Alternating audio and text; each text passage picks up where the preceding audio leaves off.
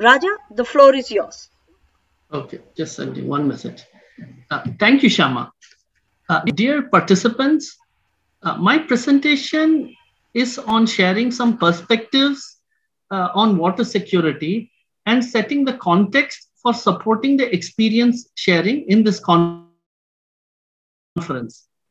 In this presentation, I aim to cover the following themes. One is, what are the major narratives concerning which are into describing how we are addressing our water concerns, including water security. There is a lot of discussion on Sustainable Development Goal 6. What is the progress on that? And if progress on that really helping us address our water source security concerns?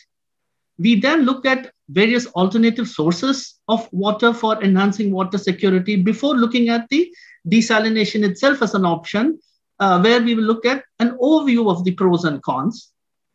And based on this, in taking the discussion further, we will explore, are we raising the right question in order to be able to delve into all aspects of this subject.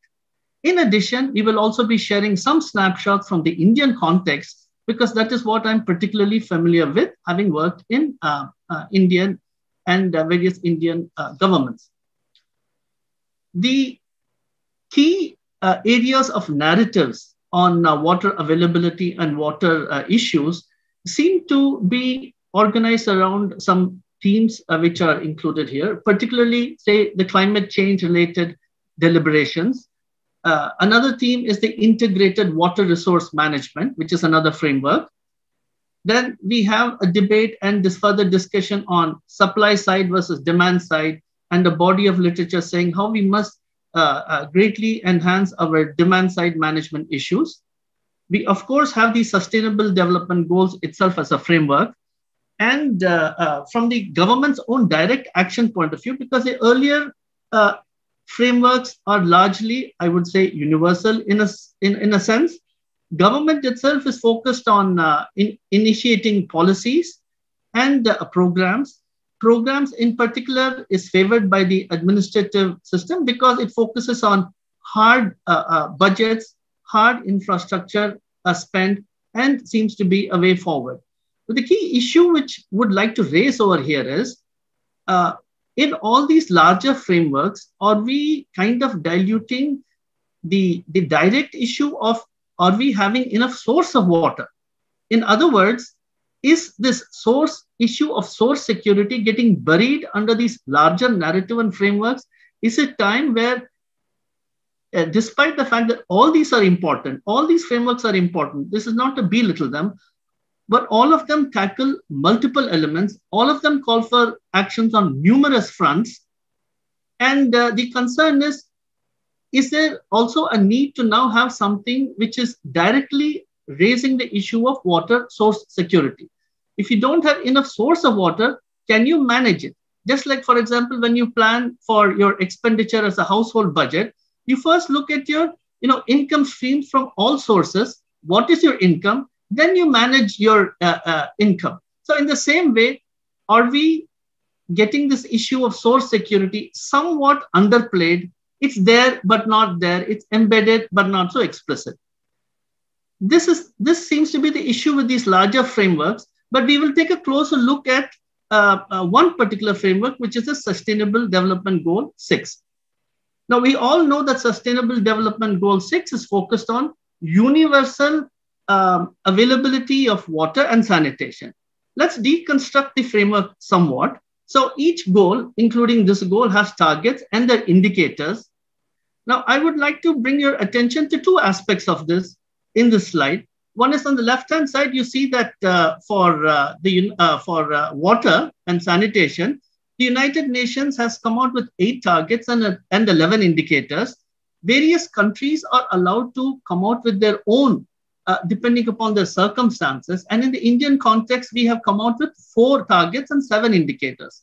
First of all, what is the implication of these reduced indicators in terms of our ability to manage water source security? This is a more detailed discussion, but I will take one of the first core indicator of direct access to water, which is shown in this diagram here. Please first follow the block arrows, not the dotted ones. It seems to be universal access. Yes, when we define universal access, we look into affordability and equity of drinking water, and the focus is on households. If you see the dotted arrows, we come and say, what about the other segments? The SDG 6, as of now, is not so equally explicit in meeting the water requirements of all. They have defined the water focus on drinking water and households. We want to say that the water security is a need across sectors, and underlying this is water source security. So the question to raise here, again, two challenges. One is, if we progress on the SDG indicators, does it automatically imply improved water availability, water source security? And number two, we do not yet have water source security as an explicit indicator or target. Is this okay?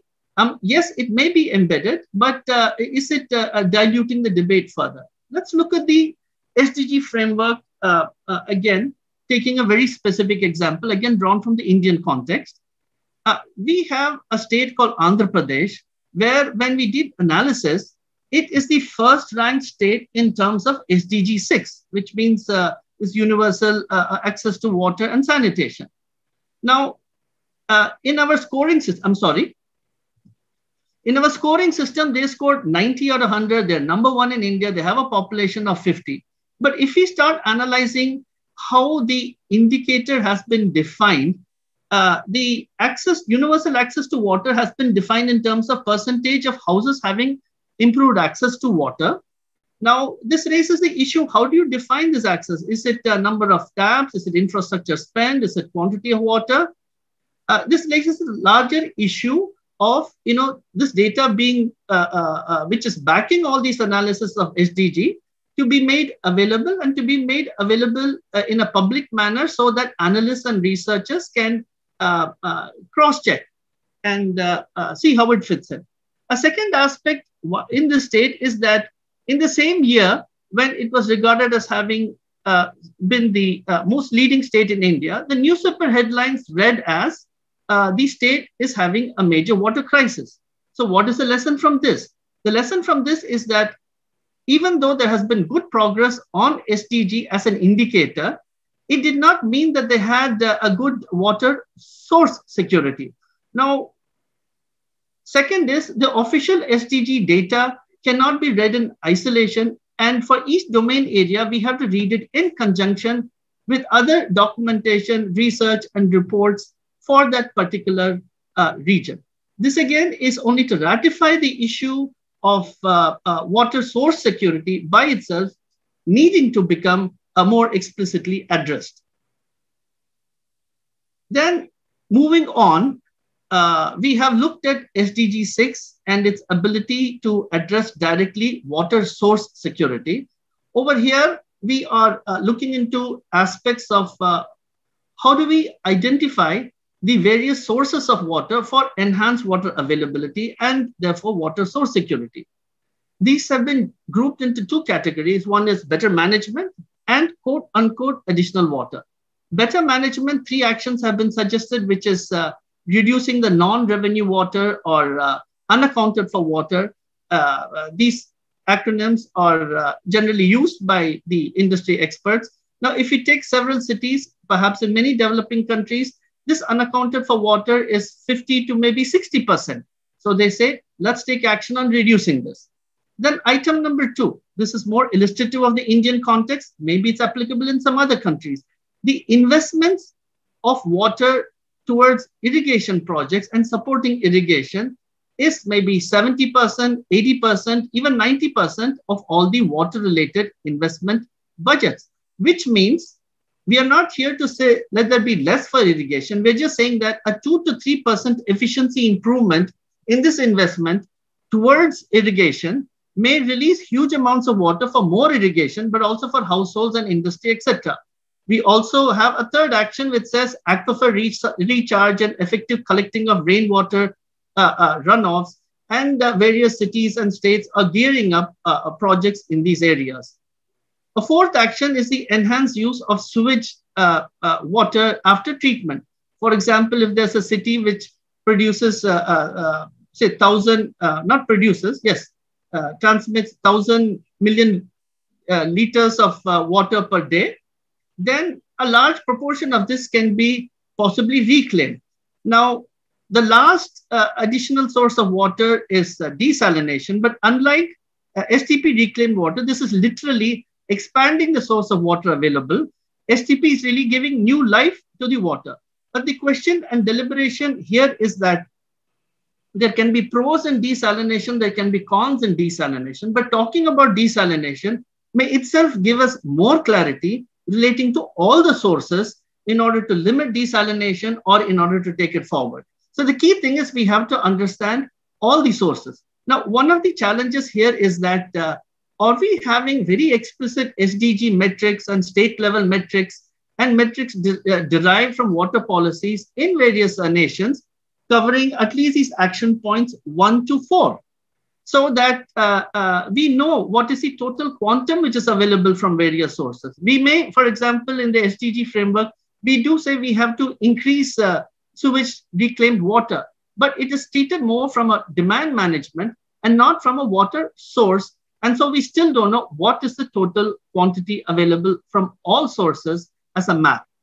So while the SDG metrics and other metrics are there, maybe we need direct metrics in these, even for proponents who say we must engage in actions 1, 2, 3, 4, 5. We must have percentages for NRW and UFW reductions and measure these things. Similarly for the others.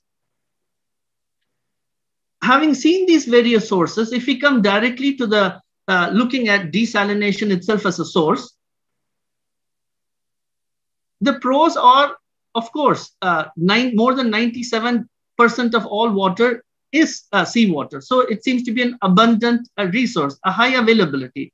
But the cons, many people point out, is that there are environmental concerns, brine discharge, maybe other forms of pollution are there which are not properly documented. And this is a cause for concern. Similarly, the cost of water treatment through this source is very high, maybe highest amongst all the options. But over here, would like to say, are we comparing like to like? If, for example, we have a political economy issue of reclaiming STP treated water, if it's never going to take place, or if it's not going to be appropriately addressed in 20 or 30 years because of other complex problems, then does it mean we cannot try to get a good source of fresh water from desalination?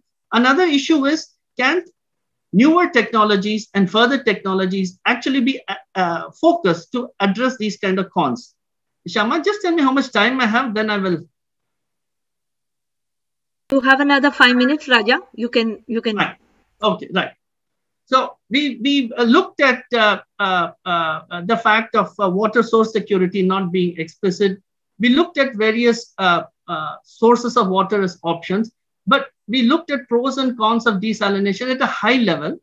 But in order to address where desalination should fit, we should also consider whether we are asking the right questions. Now, some of these questions are placed here. More can develop, and they can guide us even subsequent to this particular conference.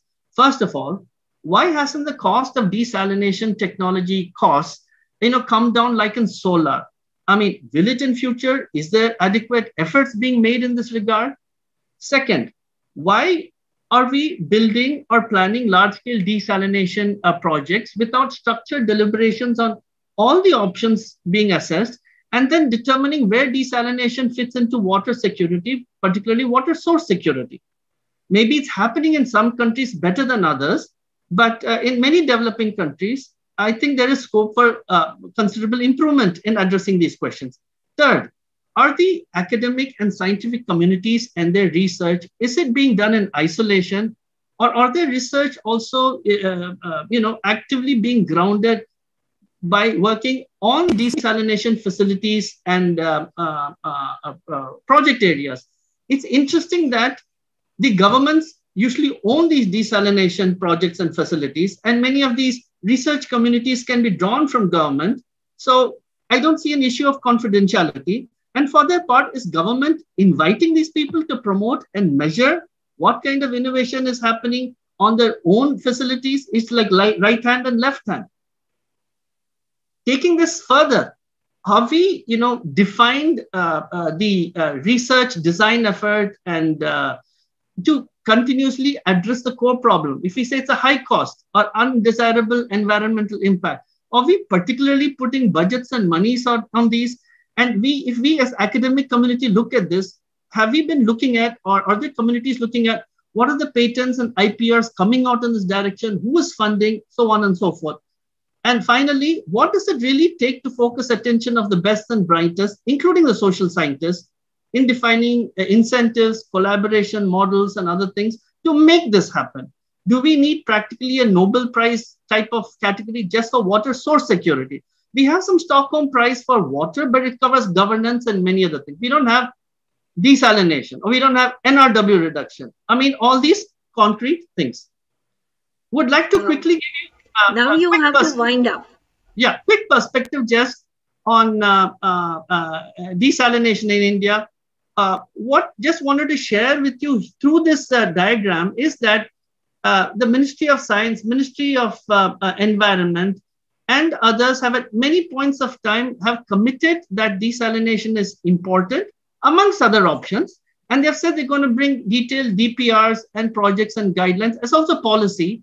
But in some cases, waited for 13 years. In the most recent case with Niti Aayog, which is like an extension of the Prime Minister's office, it is about 2 years. So it has not moved in this. Yes, a lot of important work is being done, but maybe we are not seeing the solution endgame in terms of budgets, programs, and data in public domain. Last two slides I want to quickly mention is that, again, the Niti Aayog in this context, if you want to discuss water security, desalination, relevant, non-relevant, it says India is in its worst crisis in history. They said 600 million people, which is like Europe and America, USA put together, are facing acute stress. It is saying that there is 70% pollution kind of thing. That last is that we have an issue where, this is just one example. The example can be taken to other countries. We are having where one country is building a big dam, in this case, China, in the Tibet area for the flows which might come into India. Now, we're not going into the merits, which is good, which is not good, but maybe a case for desalination may also be reducing political risk mitigation between nation states and therefore making water conflict less likely. And last, and in closing, what are the conclusions and way forward? Yes, initially the discourse was on to desalinate or not to desalinate. That became extended. Okay, if it's relevant, to what extent and where should it be done? We feel this discourse needs to be converted more into having a good understanding of all the sources, then having a good understanding of where desalination fits into all of this in terms of both policy and in terms of water security before they do projects. And last is, we also have to simultaneously look at, can desalination be done in a better way, and support all the constituent institutions in achieving this. So we feel both water security and desalination is maybe an issue of urgent, not urgent, but important, and therefore getting diluted. And we hope that deliberations can focus on all aspects of strengthened water security. Thank you very much. Thank you. Thank you for this excellent presentation. Can you stop sharing? We have got 5 minutes. 5 minutes to take any important questions. Just you have to stop sharing your screen first on the Zoom. Yeah. So we have 5 minutes. Does anybody want to throw a question? Raise your hand. I will call upon them. We will be having a discussion section at the end, where you can pose your questions to everyone. Does anybody want to say anything? Speak out now. Okay, so then I have a little question for you, Raja. I am not able to understand this discrepancy between the data coming from the different sources. So this is very fascinating because this is not only the Indian case, it is happening worldwide. So, because on one side, some people are saying there is a insecurity. On the other side, we are we're doing so well. That state was particularly illuminating. So I just wanted to know, why do you think this is happening? Right. I'll provide my thought around it. I feel number one is that the water data itself is spread amongst multiple institutions.